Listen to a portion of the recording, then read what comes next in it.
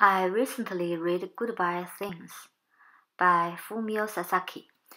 The book introduced the author's journey to a more minimal lifestyle. He eliminated most of his possessions and now lives with just the least of necessities. I have to admit, this is not my first attempt decluttering or minimizing. Just like the rest of the world, I also got caught in the Marie Kondo "does this spark joy" fever. However, I find that I tend to get distracted by the different techniques. For example, instead of actually clearing the clutter from my closet, my bookcase, my home, I literally spent an hour looking up Marie Kondo's organizing techniques or helpful organizer from IKEA. I found Sasaki's approach to be more relatable and straightforward. He presents a list of tasks and instructions and connects them with examples from his own experiences. It also contains the perspective of life from his own eyes. In the process of saying goodbye to his possessions, he gained clarity of mind and control his living environment. I think that's exactly what I'm looking for. Here are some tips from his book. This is Audible. Blackstone Audio presents Goodbye Things. 55 tips to help you say goodbye to your things. 1. Discard the presumption that you can discard things. 2. Discard something takes skills. 3. You discard something, you gain more than you lose. 4. Ask yourself why you can't part with your things. 5. Minimizing is difficult, but it's not impossible. 6. There are limits to the capacity of your brain, your energy, and your time. 7. Discard something right now. 8. There isn't a single item you regret throwing away. 9. Start with things that are clearly junk. 10. Minimize anything you have in multiples. 11. Get rid of it if you haven't used it in a year. 12. Discard it if you have it for the sake of experience. 13. Differentiate between things you want and things you need. 14. Take photos of the items that are tough to part with. 15. It's easier to revisit your memories once you go digital. 16. Our things are like roommates, except we pay their rent. 17. Organizing is not minimizing. 18. Tackle the storage before the past clutter. 19. Leave your unused space empty. 20. Let go of the idea of someday. 21. Say goodbye to who you used to be. 22.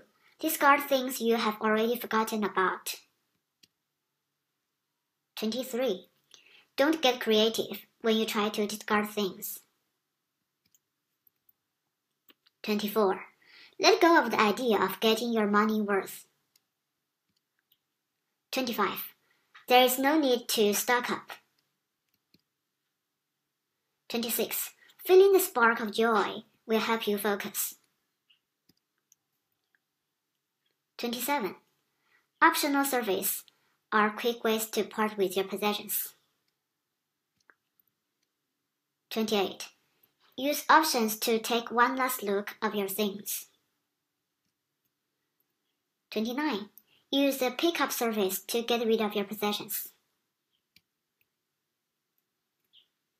30. Don't get hung up on the price you initially paid. 31. Think of stores as your personal warehouses. 32. The cities are personal floral plant. 33. Discard any possessions that you can't discuss with passion. 34. If you lost it, will you buy it again? 35. If you can't remember how many gifts you gave, don't worry about the gifts you've gotten. 36. Try to imagine if the person passed away would want it. 37. Discarding memorabilia is not the same as discarding memories. 38. Our biggest items trigger chain reactions. 39. Our homes are museums. They don't need collections. 40. Be social. 41. Rent or can be rented. 42. Social media can boost your minimized motivation. 43.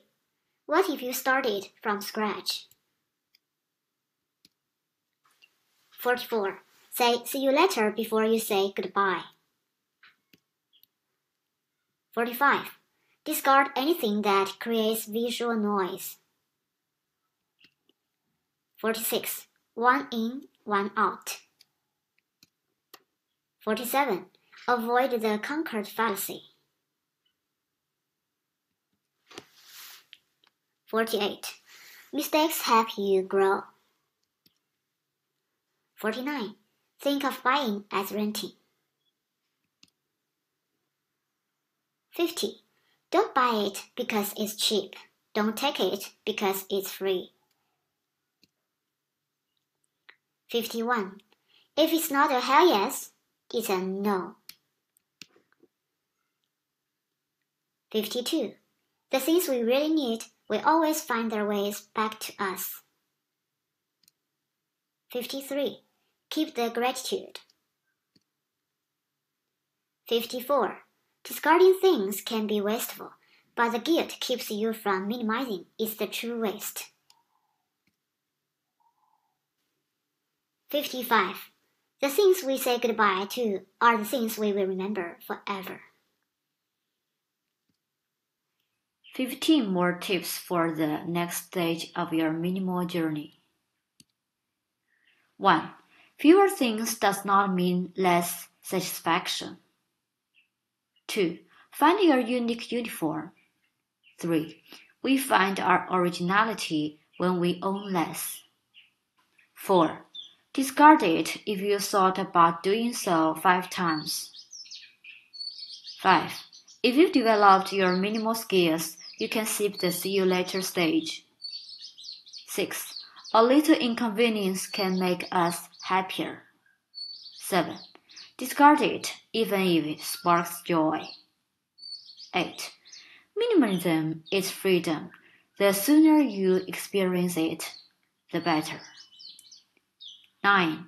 Discarding things may leave you with less, but it will never make you a less person. 10.